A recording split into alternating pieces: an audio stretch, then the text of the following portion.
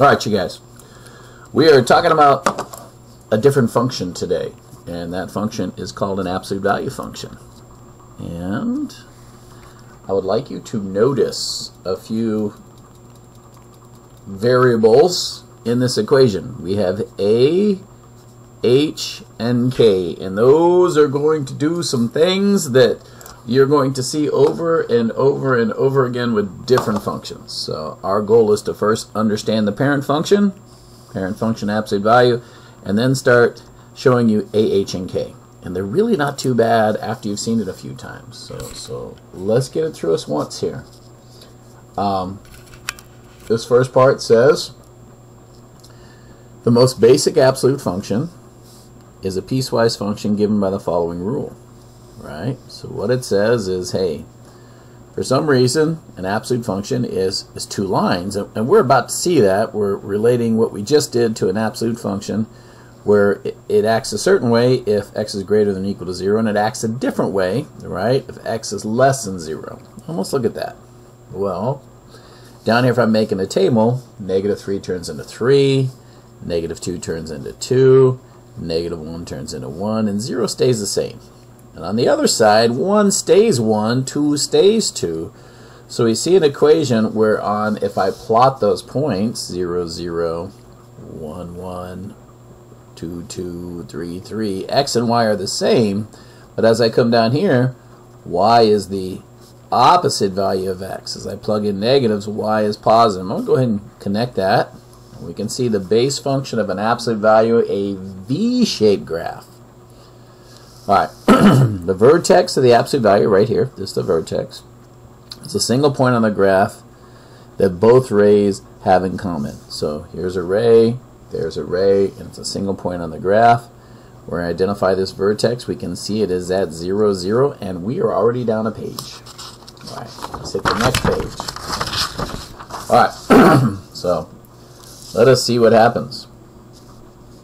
As I come over here, the domain of that, if you'll notice, it went like this, right, at 0, 0, something like that. I'm missing a little bit, but my domain was all real numbers. It forever went left and right, but my range, right, it is different. It's 0 up. The next one says find all the values of the function where it's increasing and decreasing. Well, I'm going to show you right here. The x values that it's decreasing is from negative infinity to 0, and increasing is when it's going up, right, from 0 to positive infinity. We're going to say that. So we're going to say increasing. So increasing, I'll move my hand out of your way, is x is less than or equal to 0. Oh, I'm sorry. X is greater than or equal to 0, and it was decreasing at x is less than or equal to 0. Alright. Now, down here we've made some changes. Alright. Let me see if I can get this thing to zoom in maybe a little bit better.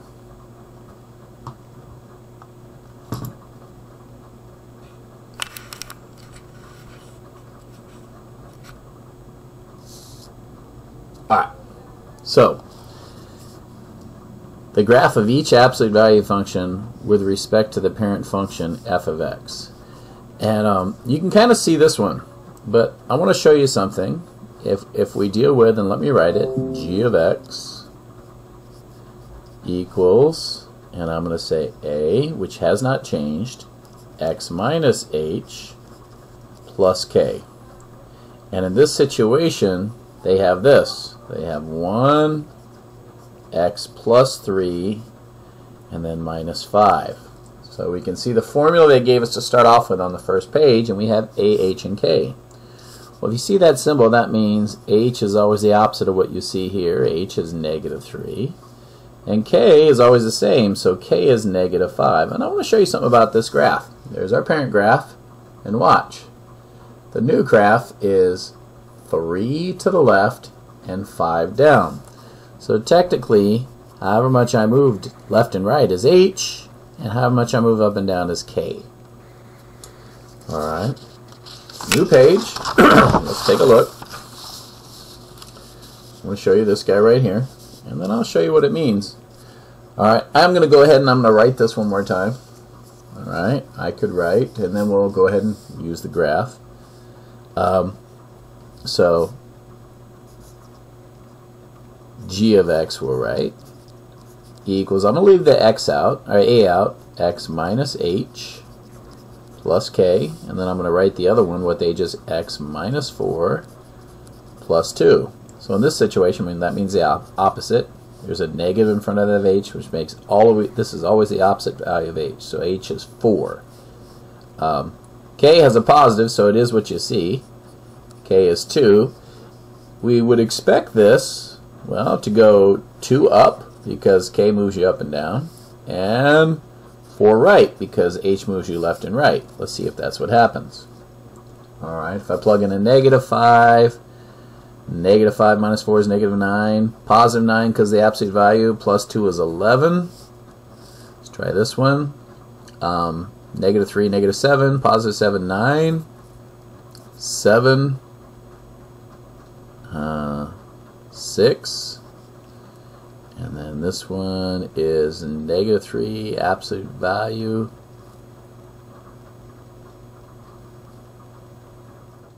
5, positive 3, absolute value, what is that, negative 1, 1, 3, 5, we've got 1, also a 3. Uh-oh, so here we go, let's see how this plots.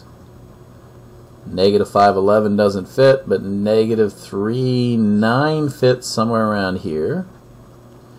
Negative 1, 7 fits somewhere around here. 0, 6 fits right there. 1, 5 fits.